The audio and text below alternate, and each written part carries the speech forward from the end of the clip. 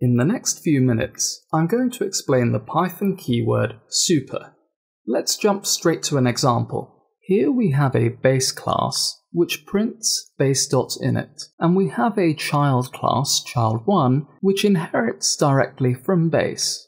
On instantiation of this child class, we're directly calling a method from the base class. In addition, we print child1.underInit. Let's create an instance of child1 to see what happens. We see the behavior that we expect. We called the dunderInit method of the base class, and that prints base.dunderInit. We then printed child1.dunderInit. No surprises there. The problem arises when multiple inheritance is used. We've added a second child class, almost identical to the first. It too is representing a case where there needs to be some form of initialization from the parent class. Child3 has both child1 and 2 as its parents. It inherits from both. In its dunderInit method, it calls initialization from child1 and 2, and then it prints child3.dunderInit. As we can see, after creating an instance of child3, the problem is that base.dunderInit has been called twice. This isn't a problem here apart from looking unsightly, but this could cause lots of problems for you in your code unless you practice the utmost diligence, and even then it could bite you. On the other hand, when we change this to super, we call super with an added bonus that we don't need to pass in the instance as an argument. It now works perfectly. For every class that you define, there's a method resolution order that Python computes. It's essentially all the base classes in a linear order. The MRO, the method resolution order, is calculated using a technique known as C3 linearization, which is a merge sort of the MROs from the parent classes subject to 3 constraints. 1. Child classes get checked before parents. 2. Multiple parents get checked in the order listed. And 3.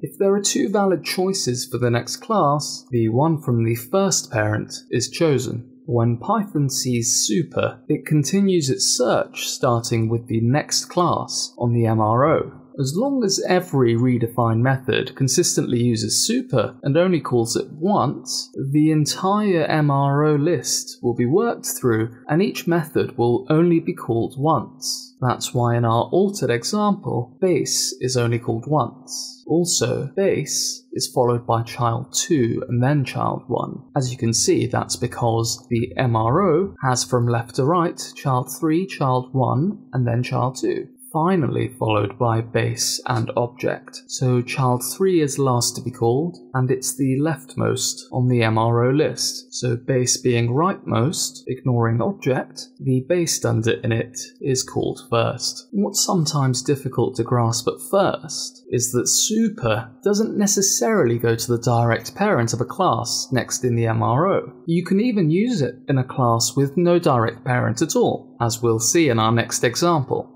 Here we have a somewhat deficient adder method in both a 10 class and a 100 class. Each adder method takes in an arbitrary number of positional arguments and then prints the sum of those arguments plus 10 in class 10 and plus 100 in class 100. What's more, class 10 has a super call after the print statement. The experiment class inherits from class 10 and class 100. We create an instance of experiment, and then we call inherited method adder, passing in arguments 1, 2, and 3. What's surprising about the result is that after giving us our result, 16, so class 10's adder was used, the super call in class 10's adder ended up calling hundreds adder. We didn't pass any arguments to hundreds adder, we got the result 100, 0 plus 100. Class 10 and 100 aren't linked their only connection is that the experiment class inherits from both of them. Class 10 was able to call Class 100's adder, but we now know why this was the case. We can have a look at the method resolution order. So because super might end up invoking a method that you're not expecting at all, it's prudent to exercise extreme caution when using multiple inheritance, if you choose to at all.